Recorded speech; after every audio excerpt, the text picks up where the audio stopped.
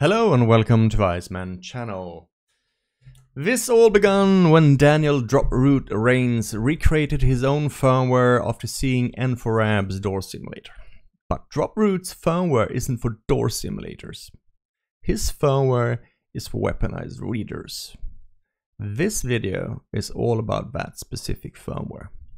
I'm going to show you the flashing, the UI interface, and walk you through some of the modifications I had to make in order to make it work with a door simulator.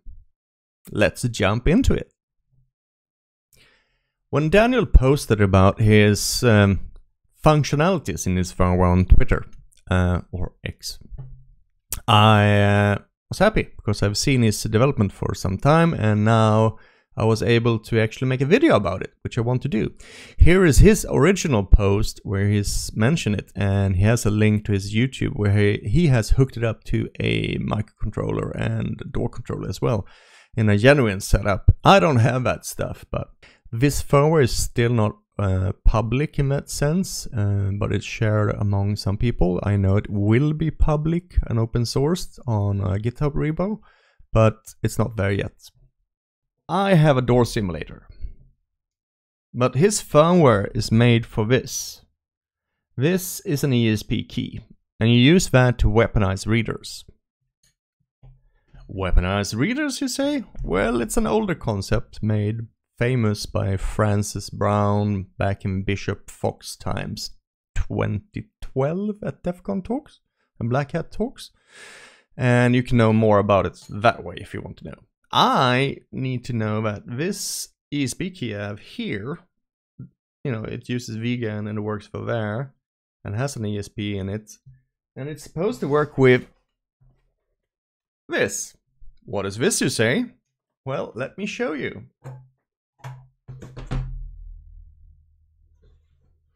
In this nice box, I bought a P200 from Paxton on eBay, which I got recommended, and it has a large, nice reader into it. This reader, whoa, has two different covers. If you want this pale one, or the nice sleek black one. But the thing is with it is it's very easy to extract the cover. Voila. So now you have a long range reader. I think you get 20 to 30 centimeters of distance with this one. I don't know what it is in freedom units. And it runs on 12 volts and clock and data. You get an interesting RJ45 connector that shows you these cables inside, which is actually exactly the same as you see here. So it's not an Ethernet connector in that sense. It uses the same signals. It just uses the form factor, which is good. So this usually is what you would hook up an ESP key to, and then you would have a battery to it, and then you would have a weaponized reader that you put in a backpack or something like that. Okay? I don't want to use it with this ESP key. I want to use it with the door simulator.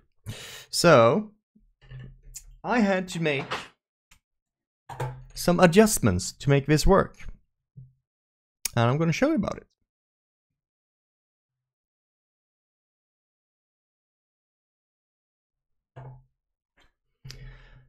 A quick look in the backside of this one again is that I've entered my magnetic top USB-C connector to this one here because it's much easier when I want to program this one, the ESP32 that's here. This here is the power. It goes on 12 volts with boost converters. This is the clock and data lines. And this is LED lines, all three of them. So you use this one extra breakouts here, pin 27. And they have a 5-point voltage going to the pull-up resistors on 1K resistors that I've added to these data lines.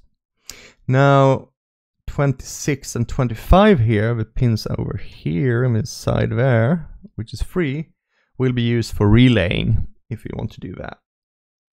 Now I want to tell you how this works by doing this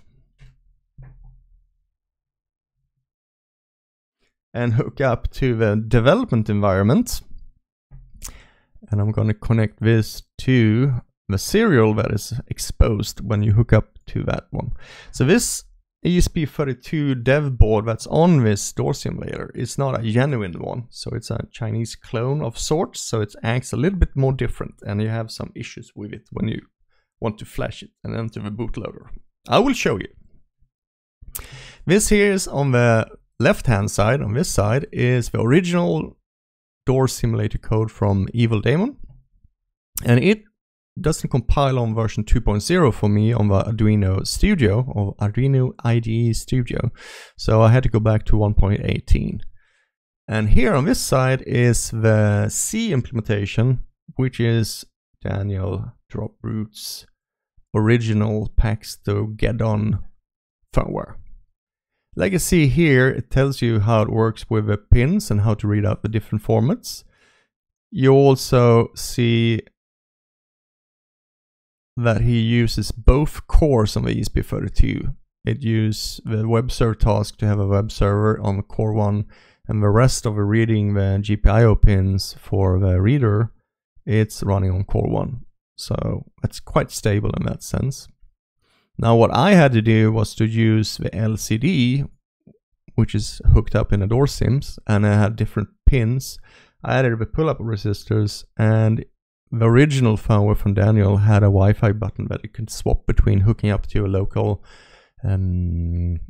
Wi-Fi network or be an access point. So my door sim is only an access point. It meant at least adding up the liquid crystallite to C squared and changing the pins, which is here. And I had to adapt the yellow pin because it's on pin 27, what I pointed out before. And this is the password and setup. It has the same IP as a door sim by now. So this is all cool and done. I added some nice extra characters to make some fun. Print all the numbers. We don't do a CTF mode because this firmware does not have a CTF mode like the original door sim have. And then yeah, when you read out some data from it, it just makes sure that it does. Here's the setup, by the way. So start up LCD, make sure that it's there, make sure the pin's up and running, and if you want to print something, you call it like this. So that's nice. Configure LCD means it prints out some other data out, and this is the loop that runs all the time. It keeps on updating the LCD. I want to do more stuff with it, but it is what it is. And it's kind of nice. So here's the thing. When you compile this and it acts a little bit strange and you want to upload it, because that's how it works, you can press Ctrl U to let the Arduino Studio update and flash the firmware onto your ESP32, and you press Ctrl U. Now there's a trick with this dev board that is on this door sims, and it means that once this compiles and says that it's ready to connect to your device, you need to press this button there, meanwhile, in a specific moment, and that specific moment is when it says connecting and shows a lot of dots here. And I will try to do it so you can see what happens. I will show you this because this got me stuck for some time.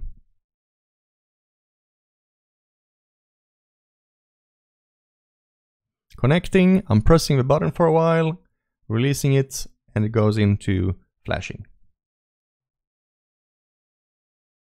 Done. Cool, I can now remove this one because I don't want it to be powered on that part. And the beauty with magnetic stripes or magnetic connectors is that you don't have to do any force with it, it's very easy. So how does this one look like when you boot it up nowadays then? Well, it's not that sexy in that sense. I tried to make it a little bit more sexy, and let me show you.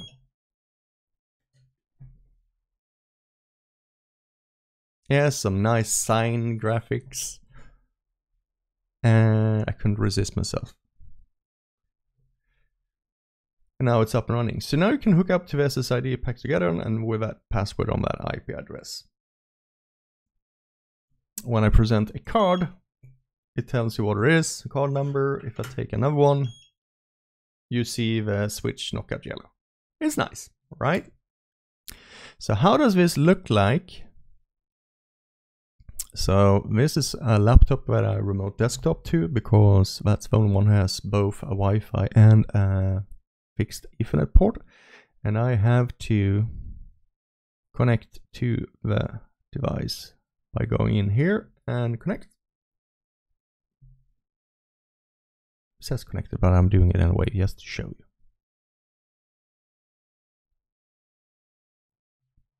you. I will refresh this page on 192.168.4.1.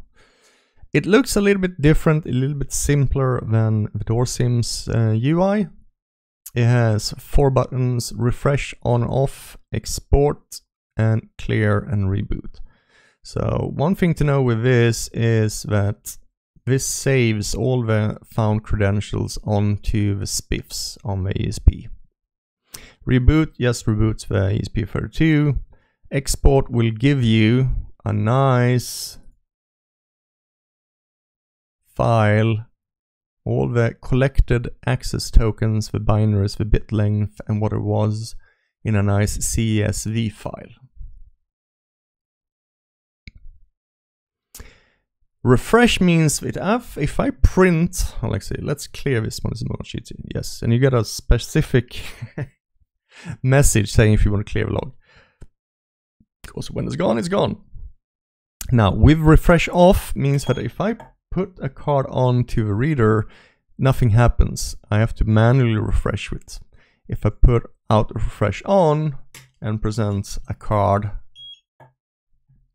it will show directly here in the UI. If you look at clearly here, it's the last card that you read. You will see what card number, card type, what color, bit count, and the binaries. This is what's loaded up here. This is what you see in the log as well.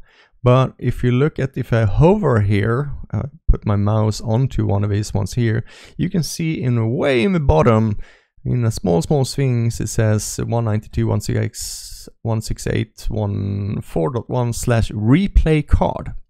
So this firmware, as I said, is meant to weaponize a reader. So if you click on this one, it would now have replayed on those out pins. As you see up here, that is replay, and it sent it. So if I want to send this one, I just click here, and now it replayed this one instead. So it's simpler than the ESP weaponized reader firmware if we compare to it. I do like this. So the ESP firmware is a little bit different. It's a little bit more adapted to this one, but to the purpose of making a weaponized reader, making it look nice.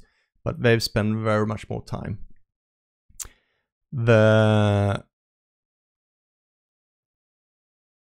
firmware from Daniel here is really good step, and yeah, let me just show you here on the card as well. It says what it replayed. So if I press another one here, you can see I'm now replaying another card. So this is what the user interface is for. So it's good for me and when I do things.